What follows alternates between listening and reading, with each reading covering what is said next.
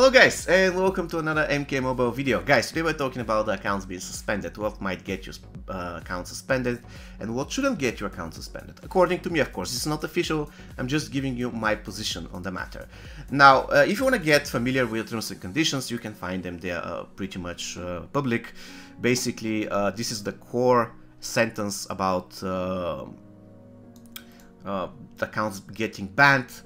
Basically, they say that they can do it for any reason. Now, what exactly constitutes any reason? Is it just any reason if you have done something wrong, or if it's just any reason? For example, can they ban you for playing a lot of Baraka? Because if they mean for any reason, they might also say, oh, you're playing a lot of Baraka, you're going to get banned. Just joking here, but yeah, I have never actually contacted them to ask what do they mean by any reason, like any, or if I have done something wrong. Like, anyways, with that said, the thing about this video, guys, is, you know, I am on Twitter, and there's this guy, MikPack. He's a pretty cool guy, and he's working, I believe, on Netherlands Studios. Not idea, Netherlands Studios, Warner Brothers, it doesn't matter. Point is, sometimes he tweets, and I'm following his tweets. And basically, yesterday there was some kind of a discussion, a guy was getting banned, and one thing led to another.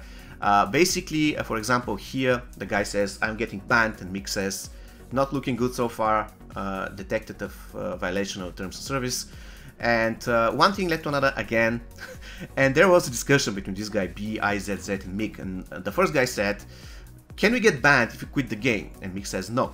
In regards to this, people should not have been banned for quitting a match. There were other people that were spamming rewards and talent hacking that was getting them tossed, definitely not quitting a match. And then BIZZ explains basically what's the nature of this glitch. You can quit the match if the boss at 20% health, and then you start another game and they will start the other game with 20% health.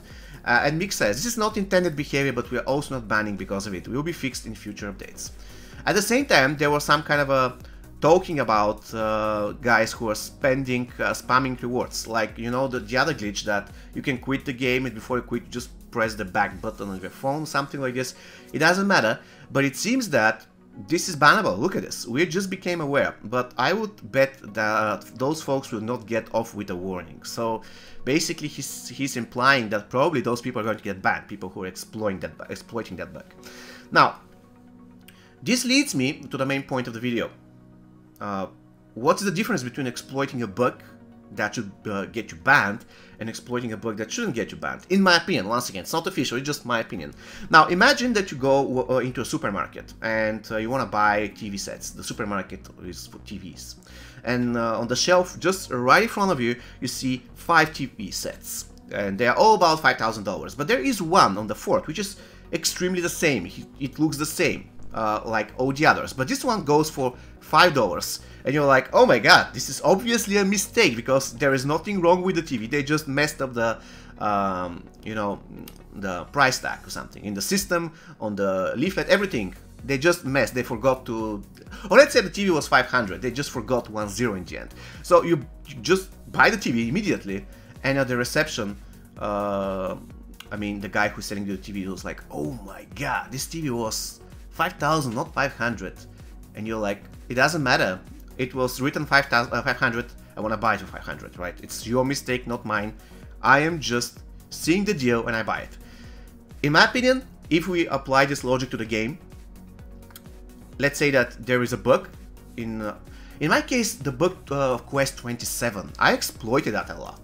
But this bug was based on the regular behavior in the game. Not a lot of you remember this bug, but imagine a quest that gives you 11 souls after you refresh it fast, but the cost for refreshing was 10 souls, so you get 1 soul for each refresh. But that wasn't the big deal. The big deal was that you refresh it 5 or 6 times and you go to 100% renown, which in 3 or 4 attempts will give you souls. So you can farm a lot of souls like this.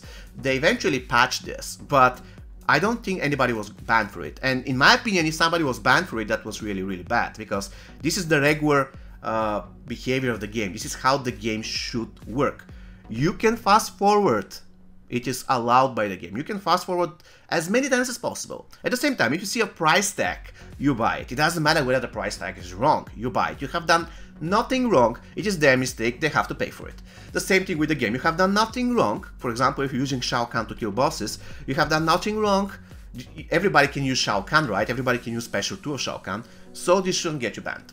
Now, with regards to the second thing, with the pushing the back button of your Android phone.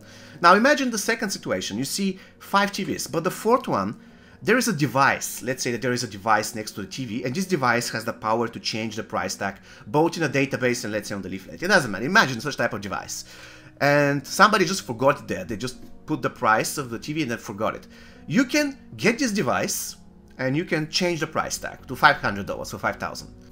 So, can you reduce the price tag for $5,000 to $500 by using this device? You can. Should you do that? No, it's the same thing like if your neighbor forgets to lock the door, should you just go in and steal everything? No. So, that's the point. In the first thing, you have something that is made by the person who sells the goods. And the second thing, they didn't do it, but they forgot a device.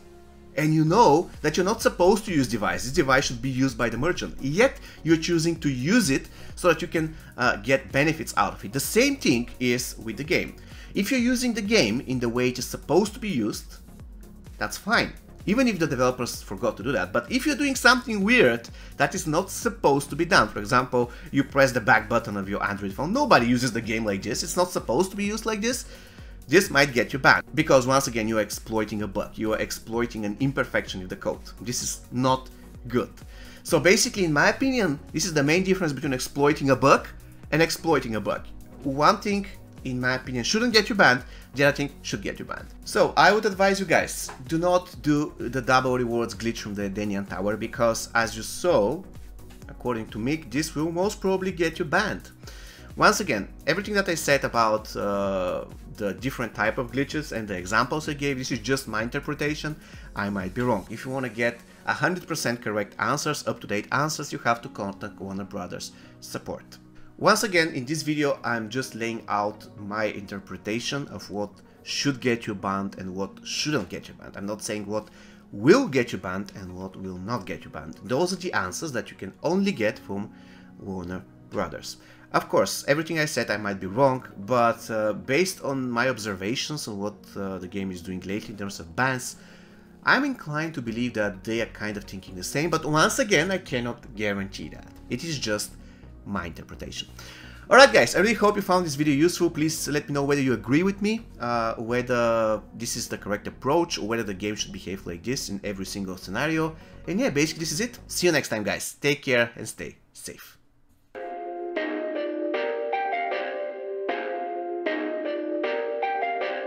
Perfect.